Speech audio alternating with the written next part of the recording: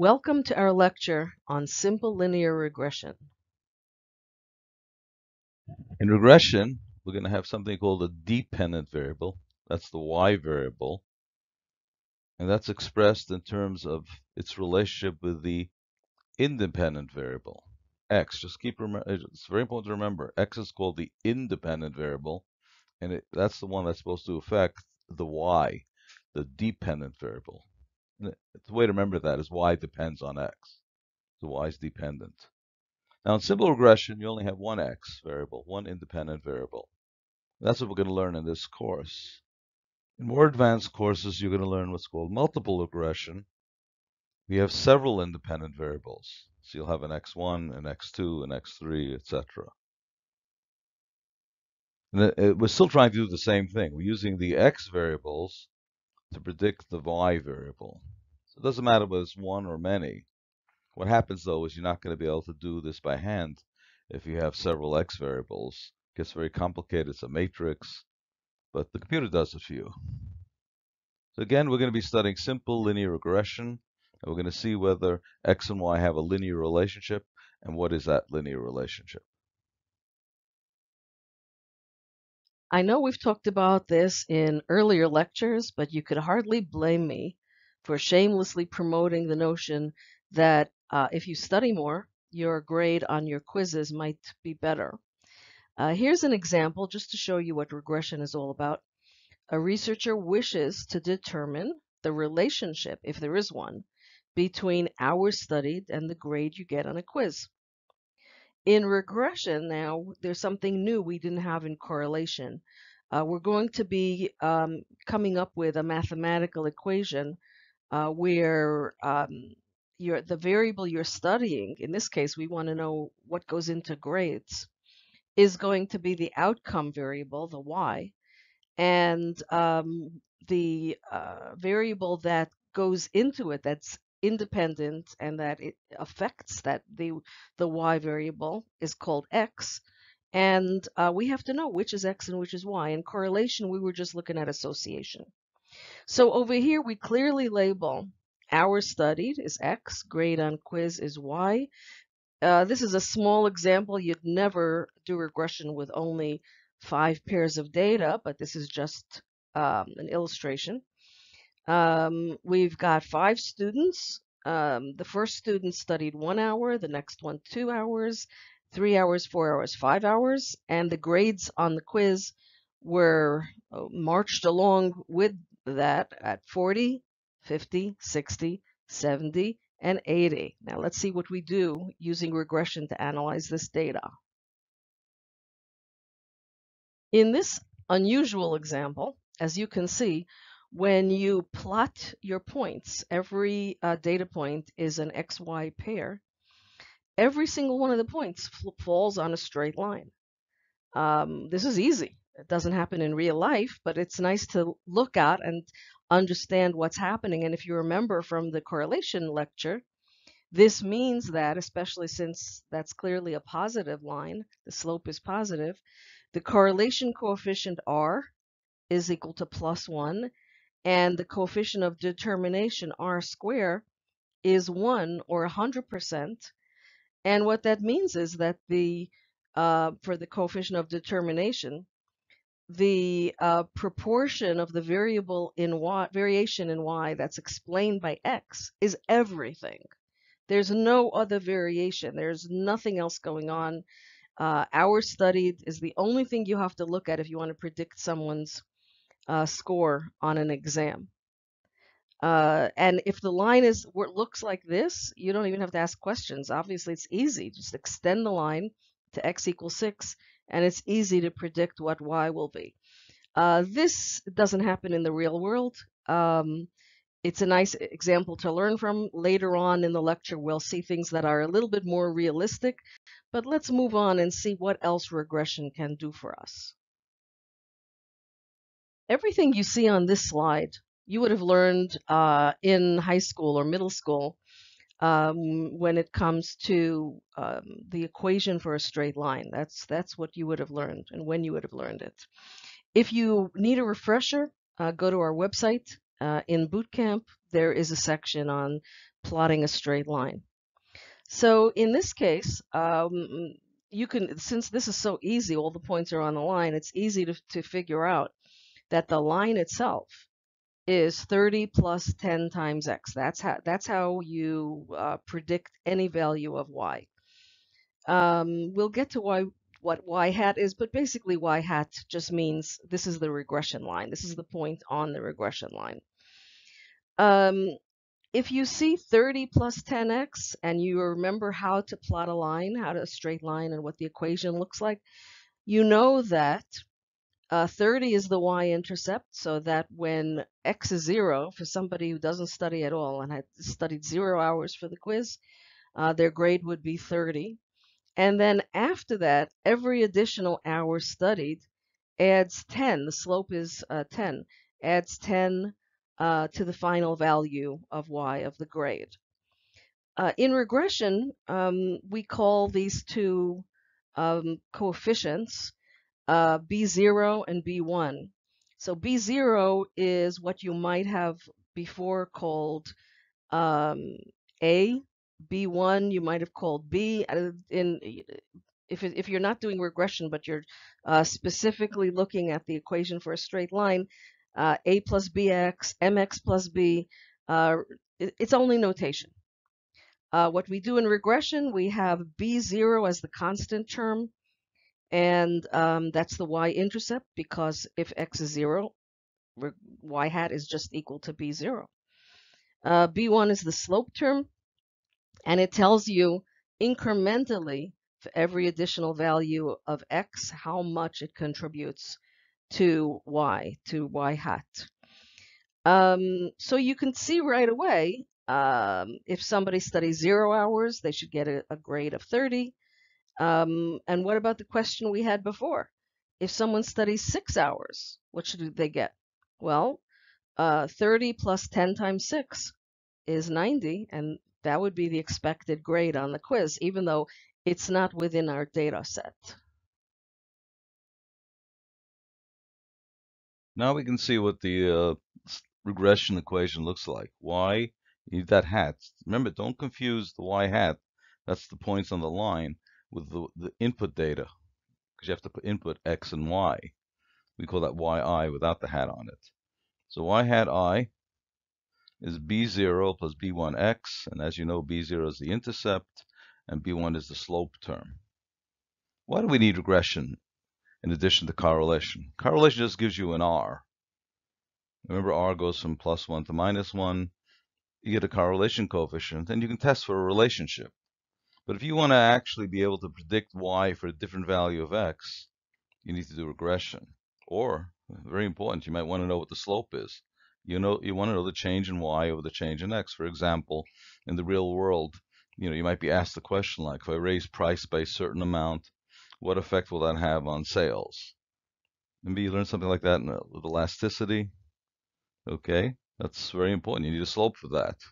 Or if you're in marketing and you say, well, if I add shelf space, that's the x variable, will it have an effect on sales? That's a very important problem in marketing, the effect of shelf space. Well, you need a slope for that. So slopes are important. You can't get a slope just by getting R. R is not a slope. Okay, it actually is related to, you'll find, if B1 is positive, R is positive. They're related to each other, R and B1. And finally, you want to see the scatter plot. You want to line through it, and you can do that very easily. When you draw a scatter plot, you can get a line, and that's the regression line. In correlation, all you're going to know is if two variables are related. That's it. Here we're going to show you what you're actually getting when you get the B0 and B1. Now remember, you've taken a sample. You took a large sample. You took 100 observations. But, planet Earth is a lot bigger than your 100 observations. If you look at people, when you talk about the United States, you have 330 million people here. You're going to sample 1,000 people to get your regression equation. So your B0 and B1 terms are just sample estimators of the true population parameters, beta 0 and beta 1. So keep that in mind. They're estimates. That's why you have to test them for significance. The way to test for significance, which we're probably not going to do in this course. But you should bear in mind you got to test the slope for significance, and there's ways to do that. You'll see it on a printout. Um, but that's important to keep that in mind. And here we show you what your regression equation, sample estimators with a B and a B0 and a B1, and then we show you what the real, which you don't see unless you were to take like a census and take every single person on planet Earth, which of course is not feasible, and then you have a beta 0 plus beta 1 x1 plus an e term. That's the random error.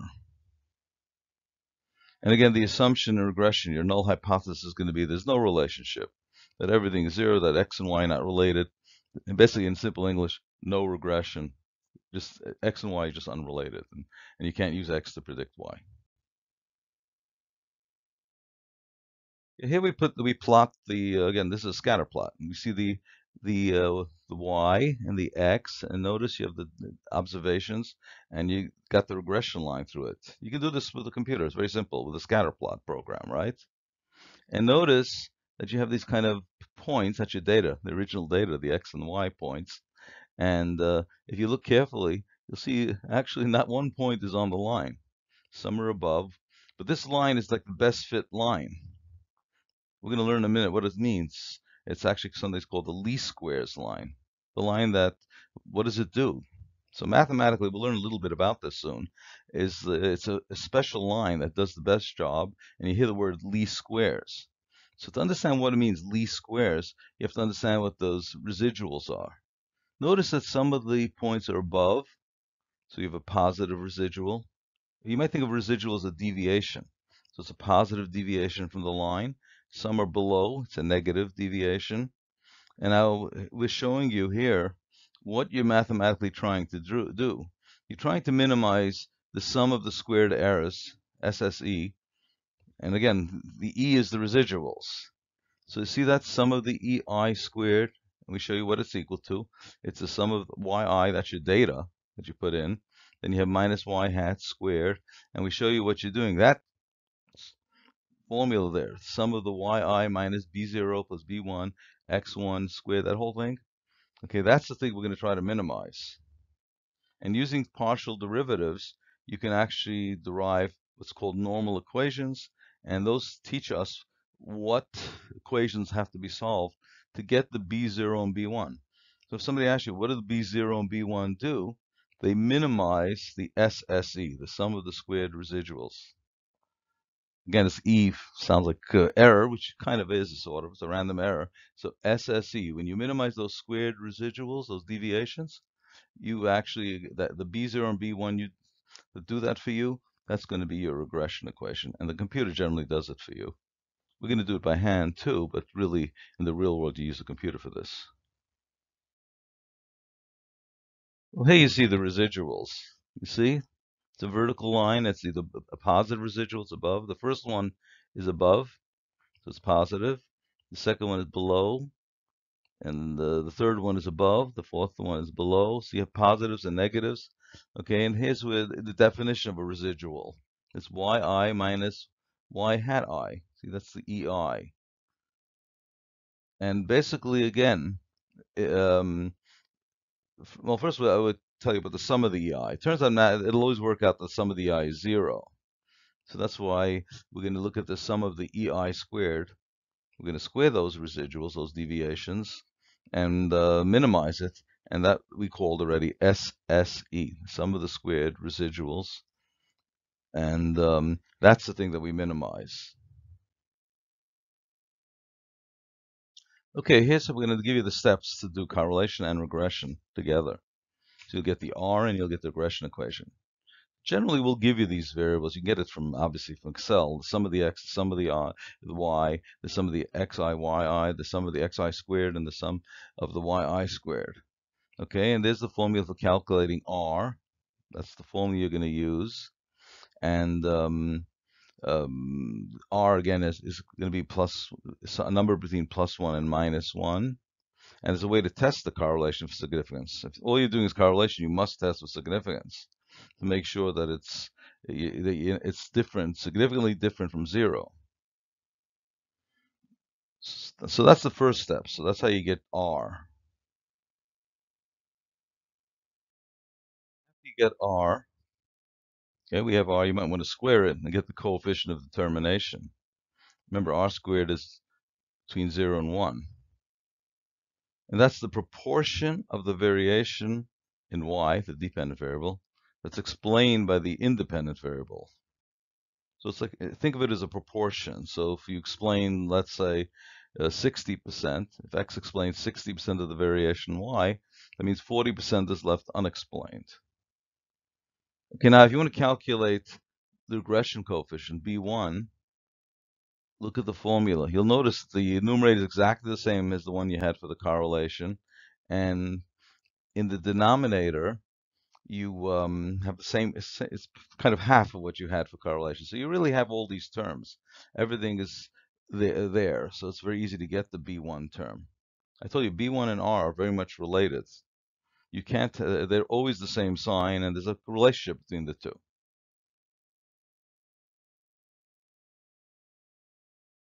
Once you've calculated B1, it's very easy to get B0. Remember, your input data was, xi, yi. Well, forget the average of those two columns that you put in. So you'll have y bar and x bar. So B0 equals y bar minus B1 x bar. And B0 is, again, the y-intercept. That's the predicted value of y when x is 0. After you calculate the B0 and the B1, it's important to write out the equation. Always write it out. Y hat, little I, equals B0 plus B1 xi. Always write out the equation, and it's good to know what the x and the y represent. There are actually three ways to test the regression or correlation for significance, but you'll see it in the output of Excel. So notice A, you can actually test R for significance.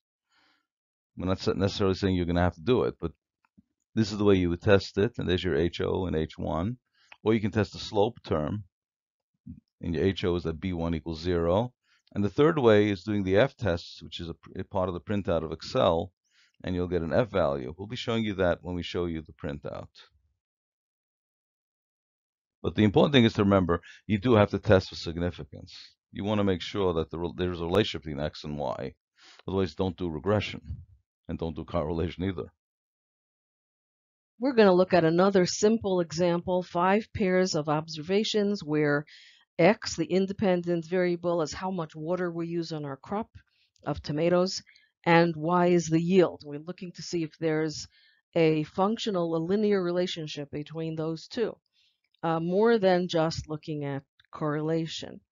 And remember, once again, 5 pairs of data is nothing. It's too little, really, to run regression, and most people will not do that in the real world. This is just so that the size of the data set is small enough so that we can write everything out and illustrate to you exactly what's going on.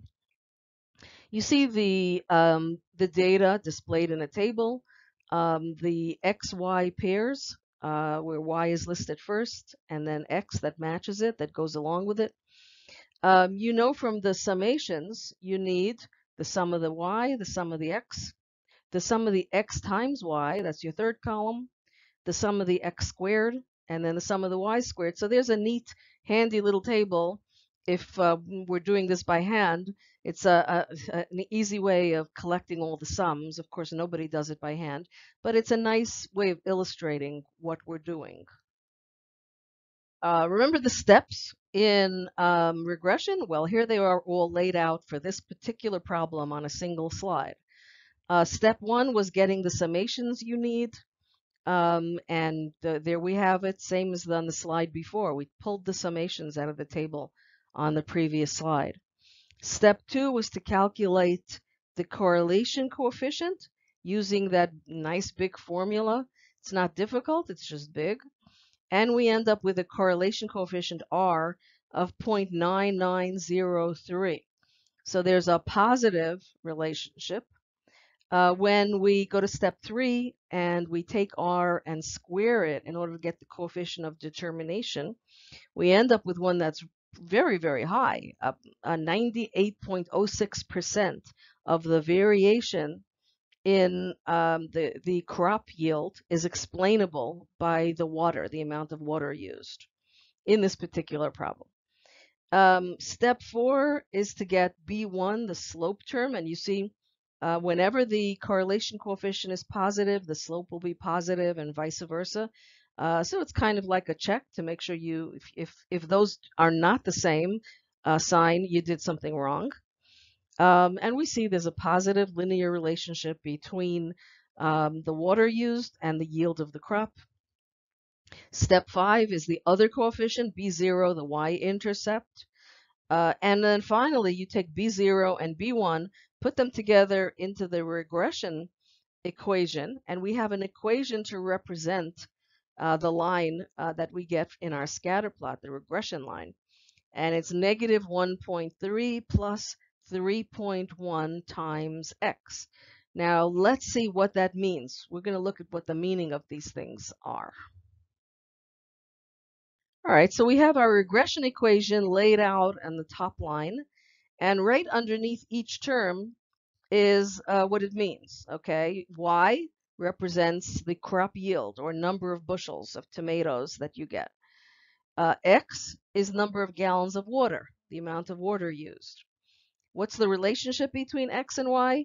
The constant term B0, negative 1.3, is supposed to be, it's the y-intercept, and as you know, what that's supposed to tell you is for 0x, what will y be? So if you don't water at all, what will you expect from your crop?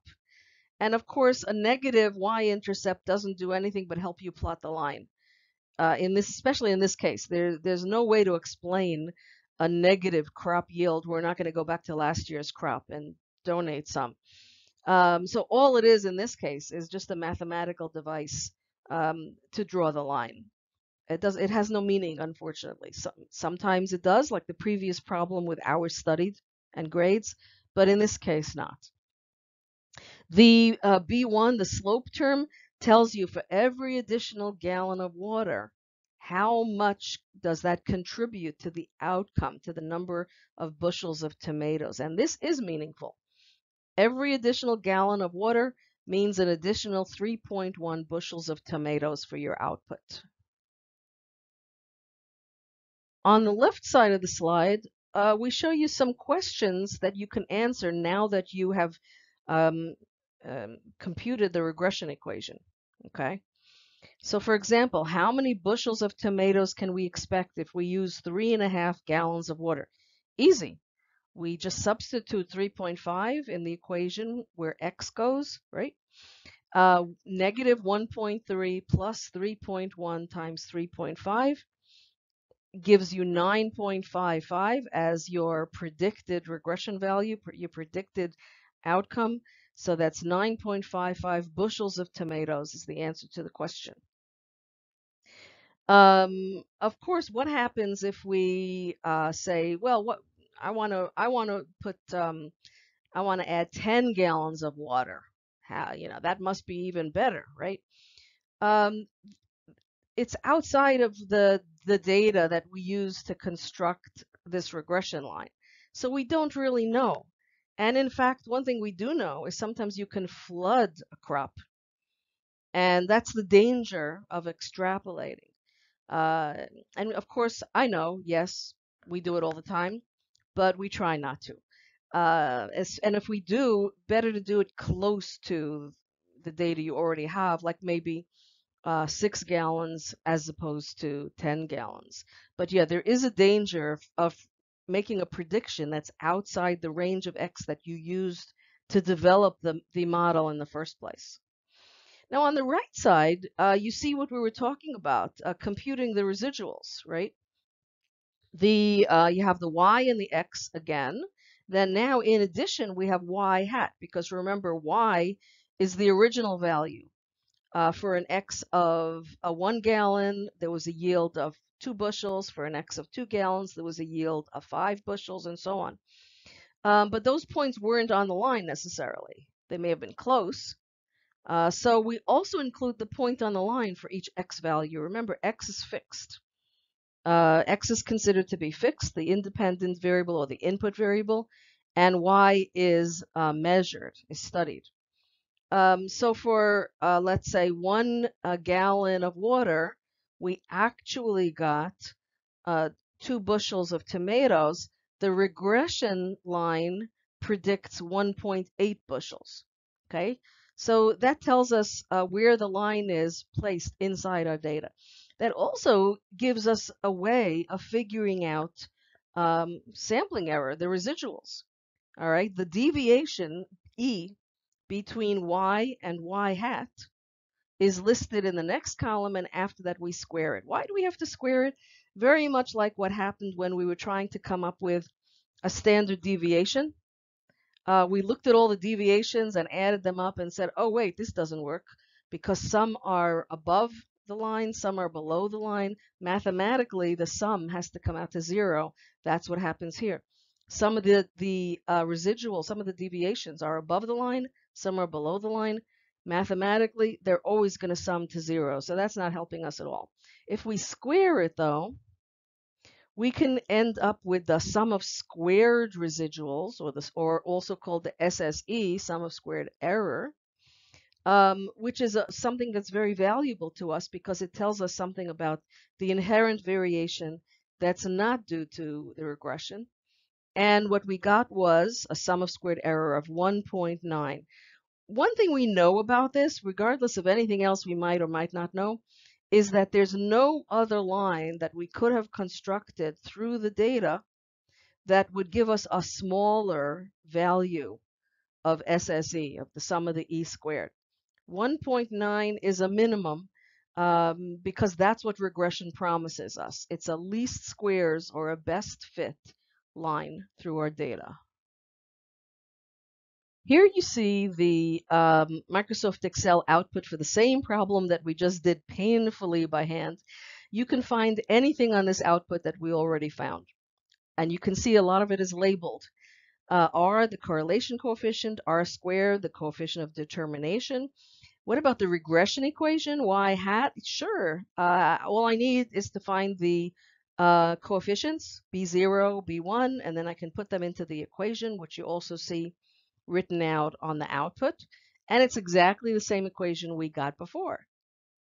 In addition, I can find information to help me decide if the regression is significant. For example, the F test, the F statistic, how do I know if it's significant or not? Right next to it is a column called significance F. And you can see that over here it's 0.00115. What is it testing? It's testing the null hypothesis that there's no regression, that X does not affect Y. There's no linear relationship.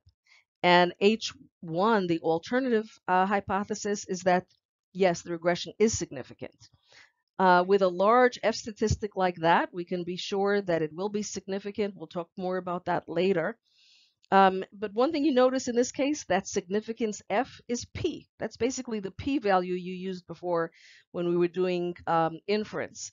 And if you typically work, let's say, at an alpha level of 0.05, this is much, much smaller than 0.05.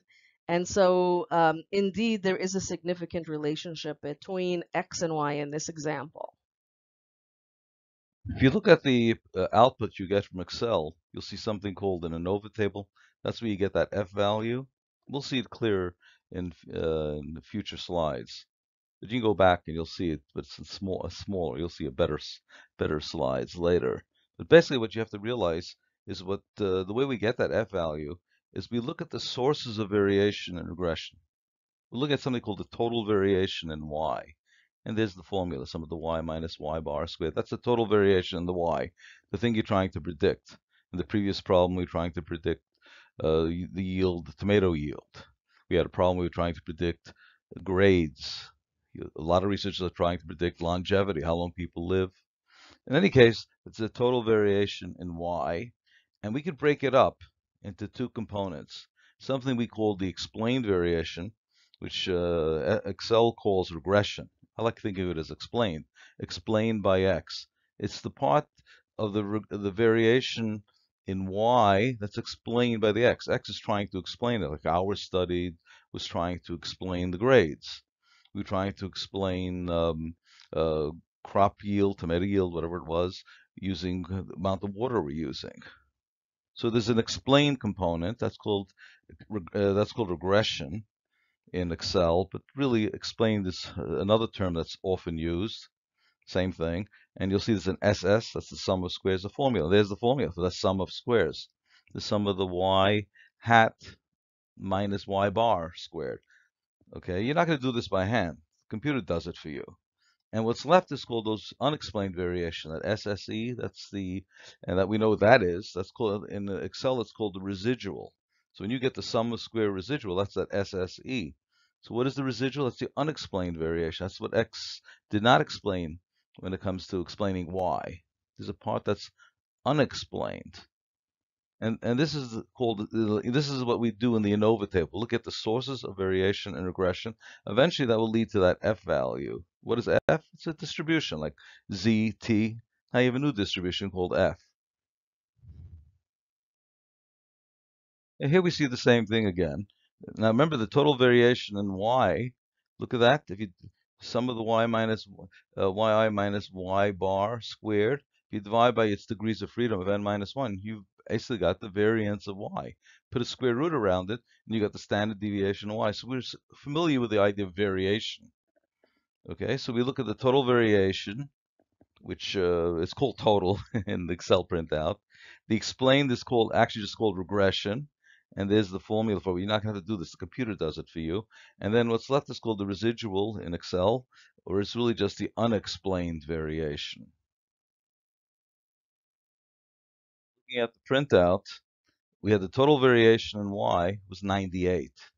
The explained, that's explained by X, which is called regression in Excel, that turns out to be 96.10. Again, you don't have to do these calculations. The computer does it for you. So you'll have the explained was 96.10. The unexplained, and we saw that number before, the 1.90 is what's left. Notice it's additive. These are called sums of squares. And the sum of squares total is equal to the sum of squares, the explained, which was also called regression, plus the sum of squares, SSE, the unexplained. So now that's how we get that. That's how the computer gives you those sum of squares: 98, 96.10, and 1.90. And r squared is the proportion of y explained by x. Now, one way of getting it is take the r, which we got before, 0.9903, and square it, and you get 0.9806. Well, the computer does it through the means of the variation, the sources of variation. If you take the explained variation, that's how much x explains of y, and that was 96.10, and the total variation of y of 98, divide 96.10 over 98, and you get also that 0.98 rounded. So in other words, 98% of the variation in crop yield is explained by the amount of water used. So it's very important to understand what R squared is doing. You can get it from kind of two different ways, looking at the R and squaring it, or just getting it from the printout and looking at the sum of squares regression divided by sum of squares total, in this case 96.10 over 98, and you get the R squared that way, the coefficient of determination, a second way. More important is to understand what is that coefficient determination. In example 2, we're once again trying hours studied and grades. It's a different set of data. N is 7 pairs of data. 7's better than 5, but it's still not really enough. We would really like more, but we're doing this one by hand, and so I'm being easy on myself. This is a quiz where the highest possible grade on the quiz is 15, unlike before. X is hours study. The grade on the quiz is Y. We're studying the grades and what goes into grades, and we're looking to see if the number of hours studied determines in some way the value that you get on the quiz. Okay, it's very important to know what variable you're calling X and what variable you're calling Y. And again, you could see we could do this by hand if necessary, or for whatever reason, if our computer and calculator all broke. And we can get the 5 necessary summations, which you see laid out over there under each column. And let's move on and do the calculations to get the regression equation. Once again, we laid out all the calculations that you need if you're doing this by hand or with your calculator on one slide. Steps 1 through 6. Step 1, we want to make sure we have all the sums that we're going to need, all the summations. We just copied that from the previous slide. And then now we have the formulas that we're going to use these summations in. For step 2, we compute the correlation coefficient R, just plugging the numbers into the formula. R is 0.98, so it's pretty high, and it's positive. It's fairly close to 1, which means, by the way, when we get to it, that the slope will also be positive. The sign on R and the sign on the slope, B1, are the same. If we take R and square it, we end up with R squared, the coefficient of determination, and that's 0.9604, which means to us that more than 96% of the variation in grades can be explained by hours studied. Now, that seems pretty high. When we get to the regression, we're going to look to see if it's significant, but it seems like it's going to be, because that's a pretty high number, a pretty high proportion. Step 4 and step 5 are basically to get the coefficients so that you can write down the regression equation in step 6. Step 4 gives you B1, the slope term. Again, plugging numbers into the formula, you get 1.3214. There's a positive linear relationship between hours studied and the grade on the quiz. Step 5, B0, the y-intercept. In other words, what will your grade be if you don't study at all? And that's 4.5715. Do a tiny bit of rounding and write down the regression equation, 4.57 plus 1.32 times x. So for any value of x, we use this equation to predict what y will be, what the grade will be. Repetition here. The regression equation is again written at the top of the slide. 4.57 plus 1.32 times x will give you a prediction for any value of x. What will the grade on the quiz be as a prediction?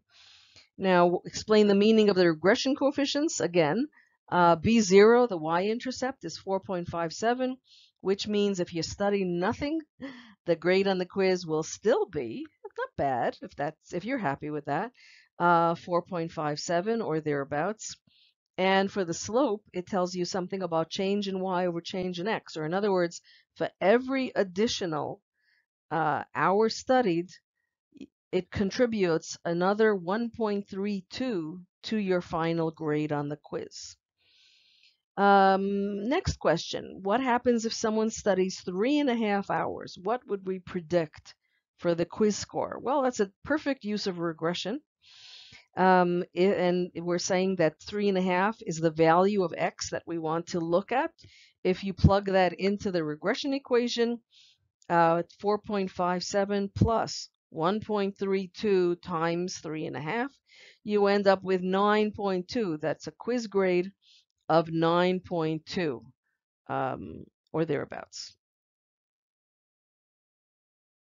Let's look at the Excel output for this problem.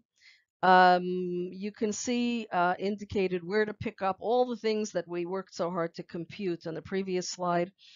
R, 0.98, R squared, the coefficient of determination, 0.96. The intercept, that's B0, is 4.57. The slope, which Excel somehow labels x variable 1, but we know it's the slope, is 1.32. So if we want to write out the regression equation, we could do it from those. But before we do that, let's first look to see if this regression is significant. How do we know if it's significant or not? We look at that circled value significance F. It's a tiny, tiny, tiny number. That's the probability of getting the sample evidence, or more extreme, if the null hypothesis is true. So it's such a tiny probability, so clearly the null hypothesis that there's no relationship between x and y is not true. There is a linear regression, and it's significant, so the answer is yes. Now we want to write out the regression equation. We pull that by looking at the coefficients, and it's the same as before. y hat is equal to 4.57 plus 1.32 times x. What's the proportion of variation in grades explained by hours studied? Okay, that's a lot of words, and you have to figure out if you can understand it. There's a lot of there's some language in statistics. It's not just math. But basically, what you're looking at is the very definition of R squared. R squared, the coefficient of determination, is the proportion of the variation in grades, the y, that's explained by x, hours studied. So pulling it off the printout, I have 96.14. And then finally, I can ask any question I want in terms of what can I predict for a grade for a person who studies a certain number of hours. We're going to just try 3.5 once again, and we pull the values for r square for y hat off of the printout. We've got 4.57 plus 1.32 times 3.5. And once again, we get 9.2. The grade on the quiz for someone who studies 3.5 hours should be about 9.2. This is example 3, job performance. This is not unusual, by the way. Industrial psychology try to relate performance to some kind of other measure, like a test in particular. So here a company wants to see if there's a relationship between some kind of major field test score, that they're looking at people who majored in business and they have some kind of score for that. It actually is a real one, which we don't mention here. It's given by the ETS company, but we're making it up by now. XYZ major field score, and they're relating it to job performance, which is measured by a team of supervisors, and they rate each of these workers on a scale from 0, which means they're a horrible worker, all the way up to 20, that they're outstanding. So remember, each one of these XY is one person. So the first person, his or her score was a 70 on this major field test, the XYZ test, and their performance was a horrible 6. The last person they looked at, they got a 46 on this XYZ major field test score, but their performance was a mediocre 10. See, one person actually got a 20, and their score was a 90 on this major field test score. Anyway, this is the input data. So you have the x and the y. We have the sum of the x on the bottom and the sum of the y. Well, if you decide to do this by hand, there are all the sums you need. Sum of the x, sum of the y, sum of the xy, sum of the x squared, sum of the y squared. And so the next step is we get the r, and by now you're familiar with the formula. And notice n is 16, right? That's why you have 16 times 18,708 minus 1,200 times. You just follow these steps. The formula we're not asking you to memorize. You end up with a positive slope of plus 0.80, which again you'd have to test for significance. We'll leave that with the F test. Okay, r squared, coefficient of determination, is 64%. 0.8 squared. We explained 64% of the variation in job performance is explained by that using that XYZ test. 36% left unexplained. You know, an industrial psychologist may say, well, let's add another variable. Let's add x2, maybe even x3. But we're just learning simple regression. We just need one variable, x1. That's all we're using. The slope term, again, you get a lot of these numbers are there. We did it from the correlation. So we see the B1 is 11,328 over 47,552. Remember, these numbers are all been calculated before from the sums. And it turns out the slope is 0.238. It's a positive. Again, if R is positive, B1 is positive, R is positive. They have to have the same sign. So B1 is a positive 0.238. B0, using the formula you've been taught, y bar minus b1 x bar, and you end up with a value of minus 2.85. And now I write out the regression equation. Y hat equals minus 2.85 plus 0.238x. Remember, you have to remember what the x is and what the y is. We're trying to predict job performance. So the y is job performance. Now we can look at the Excel printout. Now keep this in mind that when you do the Excel, and you do it by hand, you do both, the numbers may be slightly different because Excel uses a lot of significant digits, a lot of decimal places, maybe even 10. and you're only doing this, you're rounding to 2 or 3. So the answers will be slightly different. Of course, Excel is much more accurate than what you did by hand, but it's close enough. Okay, first thing to look at is the regression significant? Look at that. We're going to do this on the next slide too. Look at that value, 0.000018. That's a lot less than 0.05. If it's less than 0.05 and you're testing at 0.5, even if you're testing at 0.1, it's less than 0.01, it's less than 0.001. It's a very low number, telling you that the regression is significant. The R is called multiple R, and it's close to what you got, 0.80 by hand, a little bit off, but close enough. It's not a multiple. This program is used for multiple regression, so they call it multiple R. This is just our lowercase r. That's the correlation coefficient, 0.802. R squared is 0.643, so close enough to what we got, a little more than 64%. And of course, the regression equation, notice B0 is minus 2.86675, etc. And B1 is 0.238. Now, keep in mind, if B1 is positive, that tells you R is positive. If this were a negative, now it's not the slope that's negative. We're going to explain all this on the next slide. But keep in mind that you always check before you answer the question as to what R is. You got the R, but it could be a negative number. How do you know? If the slope is negative. We're going to do this problem now with MS Excel.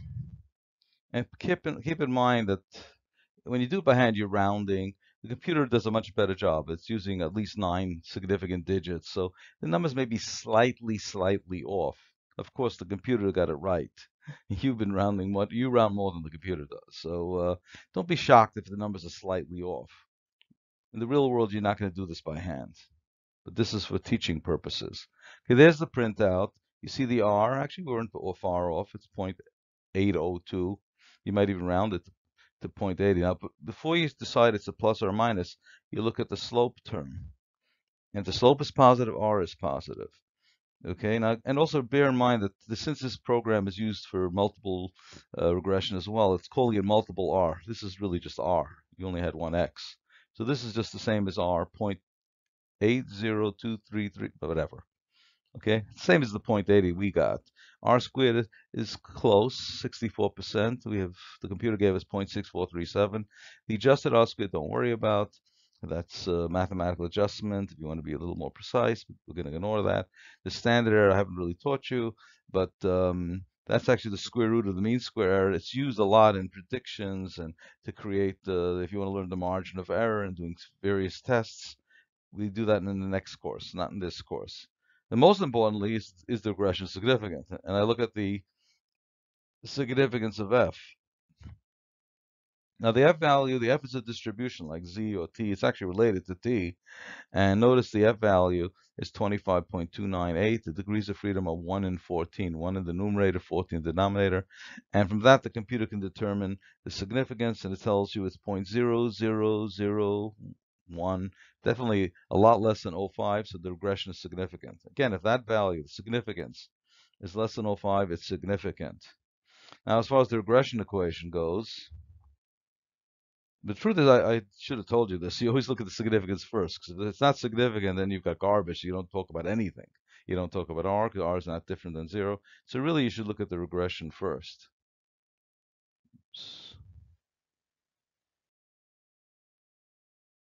This is these are the answers to the questions that are usually asked when you look at an Excel printout. Now, again, first thing you got to keep in mind, the values you get from the calculation from Excel and what you did by hand are usually not exactly the same, but they'll be close. You'll see that it was slightly off on the value of B0. Because when you do it by hand, you're doing 2, 3 decimal places. The computer is working with maybe 10 decimal places. And if you have a really supercomputer, you might be using 20 decimal places. So Excel is more accurate than what you did by hand. So don't worry about these slight deviations from what you did and what the computer's showing you. In the real world, you're not going to be doing it by hand. Okay, the first question, is the regression significant? Yes, you saw that value there for significance. It was a lot of zeros, definitely less than 0.05. And even if you're testing at the alpha of 0.01, less than that too by that. Basically showing you this is not the sample evidence. Now the sample evidence could be represented by the R value, the R squared, or if you did a scatter plot, you can see that's your sample evidence. Is that what you expect to see when X and Y are unrelated? Well, you don't expect to see such a high R or R squared or the kind of scatter plot if you did it. It doesn't look like a random pattern to me, right? If you plotted this, you'd see that. Any case, just by looking at the probability, you can see if the regression is significant. The answer is yes. What was the value of B0? Well, the printout showed minus 2.87. We did it by hand. We were slightly off. Don't worry about that. The B1 is 0.238.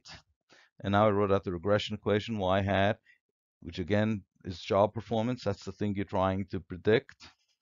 It's job performance. So y hat represents job performance is minus 2.87 plus 0.238x1.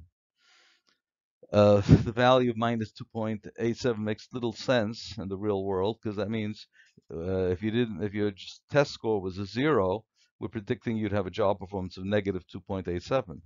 But the scale that was used by the panel was 0 to 20.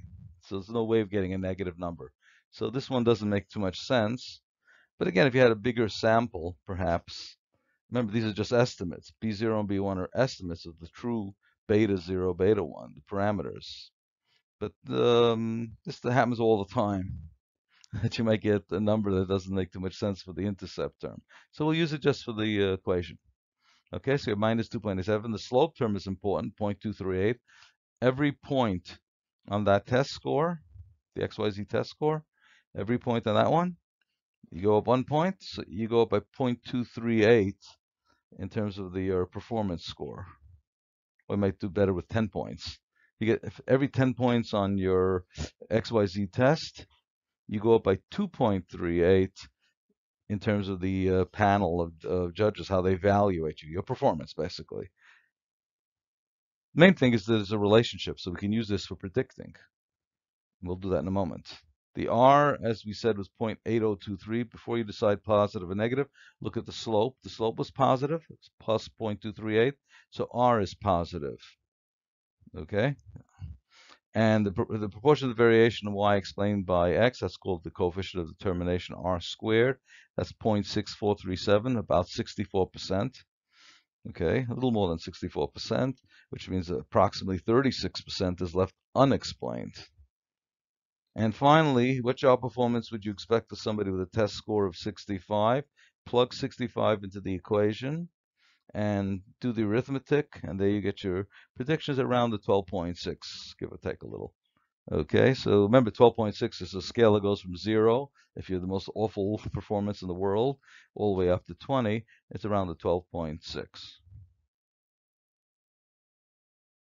Here are some of the terms that you might see, or that you do see, when you use Microsoft Excel for regression. You will see it also on any statistical package that you use for regression. In regression, you can divide the variance, as you know, separate the variance. We looked at this into the total deviation can be split into the deviation or the variation due to regression, and then the variation due to error, which is also called the residuals. The term SS means sum of squares because same reason as before, we square all of these deviations, all this variation, because otherwise it'll add up to 0, and we use the sum of squares. Sometimes we take the sum of squares and divide by the degrees of freedom to get a mean square. All of this is very, very, very much like what we do in order to get a standard deviation. The sum of squares is like the variance. We divide by the degrees of freedom, and we get the standard deviation. In this case, what we have is the degrees of freedom for the regression is 1. The total degrees of freedom is always n minus 1. And so what's left for the residual, the error, is n minus 2. SSR is the sum of squares due to regression. SSE is sum of squares due to random variation. Also sometimes called sum of squares residual, which might be a little confusing since regression has an R and residual has an R. SST, the sum of squares total. If you take any of those sum of squares and divide by the degrees of freedom, you get the mean square regression, mean square error. And if you take the mean square regression divided by the mean square error, that's the F ratio. That's the statistic that's used for testing the significance of the regression. If it's really shows a linear relationship between X and Y, or if it's not strong enough to be meaningful at all. In addition, if you take the sum of squares regression and divide by the sum of squares total, you're getting the proportion of the variation, of the total variation in Y that's explainable by X. In other words, by the regression, since we're only doing simple regression with 1X. And this is R squared, which we also got by taking the correlation coefficient R and squaring it. So this is just to help you navigate around the Excel output. In this slide, we'll explain a little bit more about the Excel output. What is the F ratio? We look at the sum of squares regression divided by its degrees of freedom, and that's called the mean square regression. A mean square is just sum of squared divided by its degrees of freedom. And if you take the sum of square error, the SSE, the thing that we minimize mathematically, divide by its degrees of freedom, you have the mean square residual. And it can be shown mathematically that ratio of mean square regression over mean square residual results in an F ratio. Again, F is just another distribution, like Z or T. All right, now if X and Y are not related, you'll get an F ratio somewhere between 0 and 1, maybe close to 1. If you just take a bunch of random numbers and pretend they're related, we've done this a few times. I've played with that, and usually I get something between 0 and 1. It might be a little bit more than 1, but generally it's nothing's going on. It's just random numbers. You're going to get something close to close to 1, maybe a little bit lower. Okay, so generally, F ratios between 0 and 1, not generally, always, they're not going to be statistically significant. Now, if all the points are on a line, then you've explained everything. There's no unexplained. Then the mean square regression over the mean square error, you're dividing by 0. Remember, if all the points on the line, there's no deviations, no residuals, so SSE is 0. Divide by degrees of freedom, you still get 0. So the explained over the unexplained is explained over a 0. So you actually get infinity. Now, the computer will not give you infinity. It means the computer will be working forever. I've tried a couple of problems like this in classes, and guess what happens? The computer stops at some point with a huge, stupendous number. It switches to mathematical notation and stops. Otherwise, the computer, you'd burn out the computer. All right, so if all the points are on the line, the F ratio is going to be a stupendous number, close to infinity. Now, what does it mean when your F value is 30? Okay, just keep in mind that if nothing is going on, your F value should be something near 1, maybe even 0. Won't happen, but but something between 0 and 1. Okay, if you get an F value of 30, that means your explained is 30 times greater than the unexplained, and that's generally not going to be chance, and that's why your F value is significant. But all you got to do is look at the significance, and don't worry too much about what the F is. But you can keep in mind that it's a ratio of the explained to the unexplained. So the higher it is, you're explaining more than you're unexplaining. So let's say the F ratio is 100. That means you explained 100 times more than you left unexplained. Remember, this is always the basis of the ANOVA table is explained by X, plus the unexplained is the total variation in Y. Now I'm going to start doing problems only using Excel. This is the real world. So we have education. How many years of education? We start with somebody who took a sample of people, and there were 12. See, observations of 12 people. And one of them, the first one, had an education of 9 years, and now we have his income in thousands of dollars. It's 20, which is $20,000 a year, not too much. And we had the two people who had 20 years of education, and one of them had an income of 43,000, the other one had 70,000. We're representing that by a 43 and a 70. Just keep in mind that income is in thousands, and there's your Excel printout. And the first thing I notice, it's significant. Remember, that's the first thing you look at. How do I know it's significant? First of all, the F ratio is 28.6. We did a lot of explaining relative to unexplaining, 28.6 times more explaining than unexplaining. And more importantly, the significance of F is 0.0003, a lot less than zero 0.5 or zero 0.1. And that's generally what we test at. So right away, I know that we have a significant regression.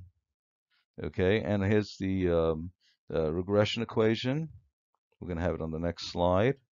That y hat, which is income, that's a dependent variable, is 11.02. And I see 3.197 is the slope term. The intercept, again, was 11.02. The slope term is let's call it 3.20.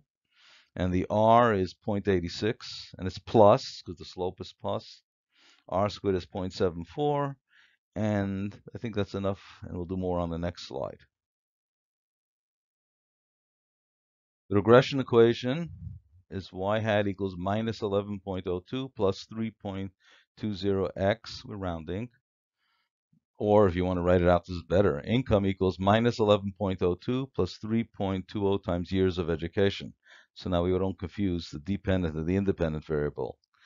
Since B0 is minus 11.02, in theory, if you had 0 years of education, you'd make 11.02 times 1,000, or a negative 11,020, a negative income, which probably indicates that your family's helping you or you're on welfare. But somebody has no education would probably be making negative income. And the slope B1 of 3.20, what does that teach us?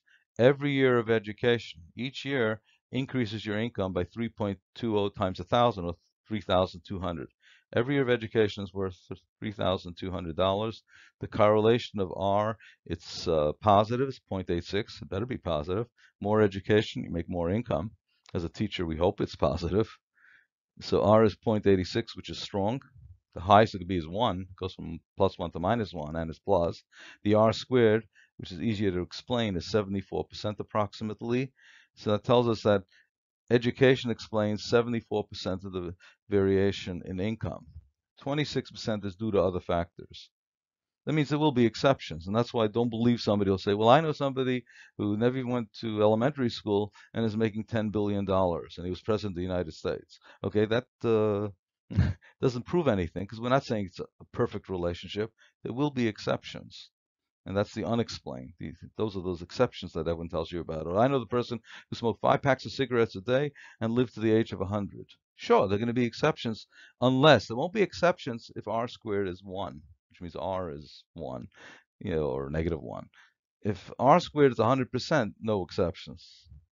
Okay? And notice there's a second way to get the R squared. You take the sum of squares regression of sum of squares total, and if you do that ratio, it'll be exactly the same, 0.741. We rounded it to 74%. Two other minor points using MS Excel. The mean square error, which Excel calls mean square residual, is 61.0969. The square root of that is 7.81645. That's called the standard error of estimate, and it's used for confidence intervals. In any case, you'll need this for future courses. The F ratio is used to test the hypothesis that there's no regression. X doesn't explain Y. That's why we need that F ratio. The regression is very significant with an F value of 28.61. As I explained, you explained 28 times more than you unexplained. And if nothing's going on, you should get an F value of roughly 0 to 1, or maybe a little bit over 1. If nothing's going on, you're not going to get much higher than 1. Certainly once you get an F of 28, it's going to be significant. You explained a lot. And the probability of getting the sample evidence, or even a stronger relationship, if the X and Y are related, in other words, if HO is true, that's that probability, 0.0003.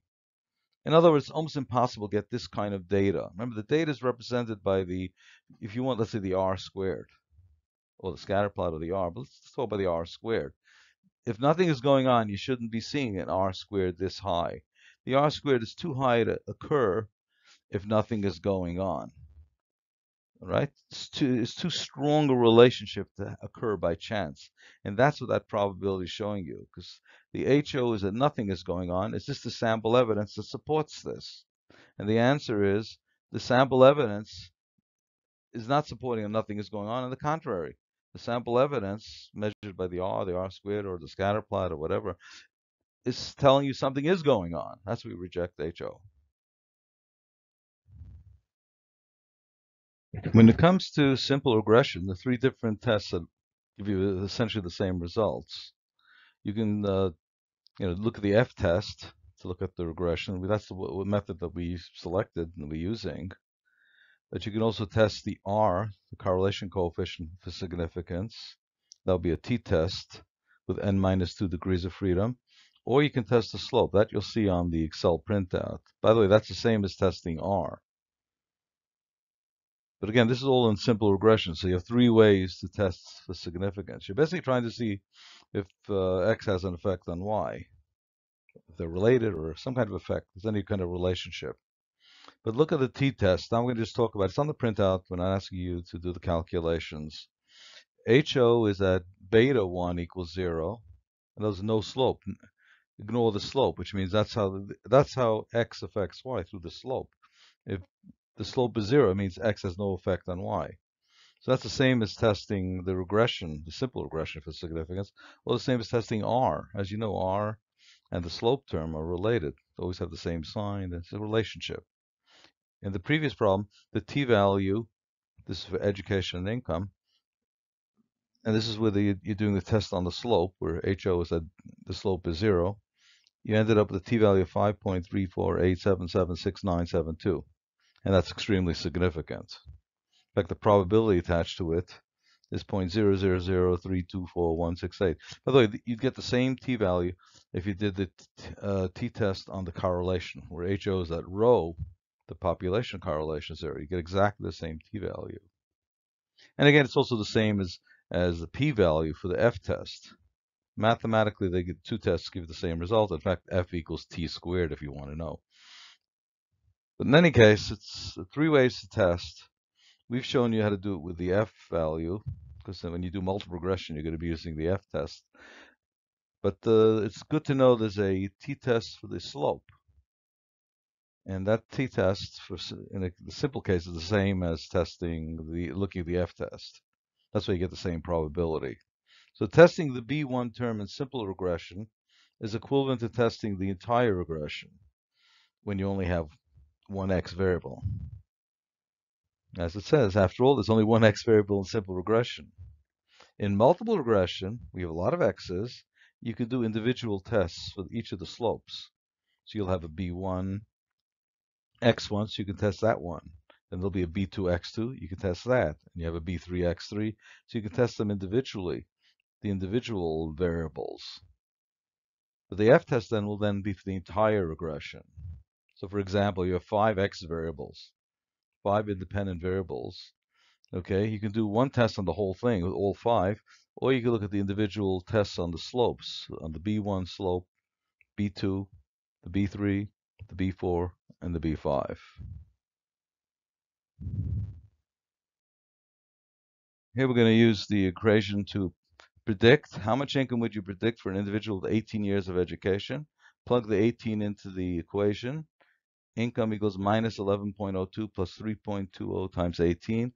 That it works out to 46.58 in thousands.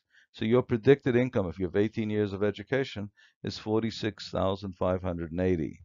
Of course, there's a margin of error. That's why you want that standard error of estimate, because if you take the more advanced courses in regression, they teach you about this. Obviously, a margin of error, and you'd be using that standard error of estimate. And since it's not done in this course, we're not going to learn it. But just keep in mind that your answer isn't really 46,580. It's going to be a plus and a minus that margin of error. The secret to learning this material is not a very big secret. I've been pushing this practice after every lecture we do. Problems, problems, problems. Practice, practice, practice. Do your homework. If you don't have an instructor for this course, but you're learning it on your own, go to our homeworks page. Go to the handouts page. There are lots of review problems. Do the problems in this very lecture. The next lecture up is a review session, actually, on regression.